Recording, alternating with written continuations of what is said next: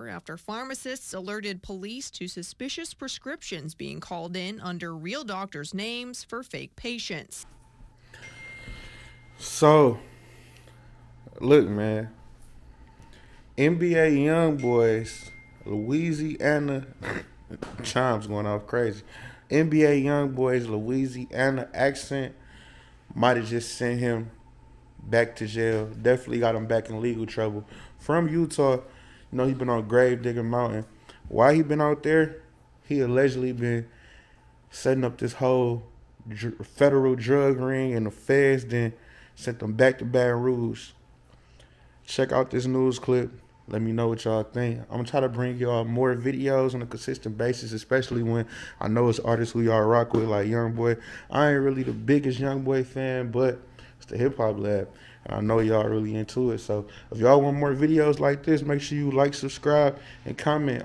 Meantime, an arrest warrant issued for Baton Rouge rapper NBA YoungBoy after another arrest in Utah this week. A judge here responded by revoking his house arrest. He's accused of running a fraudulent prescription drug ring. News 2's Bess Casserly with the interesting way he was busted. Well, Sylvia, the rapper may be good at making music, but according to police, he has no future in acting, as a bad impersonation is part of what got him caught. Baton Rouge's NBA YoungBoy, real name Kentrell Galden, is in some major legal trouble once again. Love you.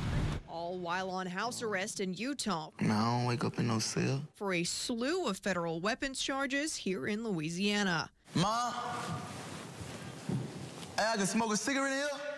According to this 10-page affidavit filed by officials in Cache County, Utah, Galden is accused of running a large-scale prescription fraud ring. He's facing 62 counts of forgery and identity theft. And today, here in federal court, a motion was filed to revoke his pretrial release and force him to come back to Baton Rouge. I just want to be better than yesterday. Judge Shelley Dick signed that motion and issued a warrant for his arrest this afternoon. Once all this behind me, move to Europe or some. The investigation into Galden began in January of this year after pharmacists alerted police to suspicious prescriptions being called in under real doctors' names for fake patients. Around that same time, the 24-year-old appeared on a podcast where he discussed the pressures of being under house arrest. That's just got to be stressful, because at all times, you're kind of under a microscope. It kind of make you do right. It forces you to maybe not make certain decisions you would have made.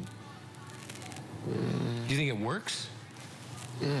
All the while, Utah police allege he was scamming pharmacists to get prescription cough syrup.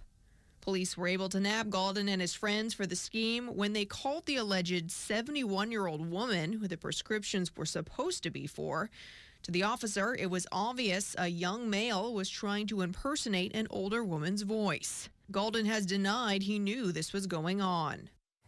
According to Galden's attorney, he is still in jail in Utah and no bond has been set. If he bonds out, he will be arrested and brought back to Baton Rouge.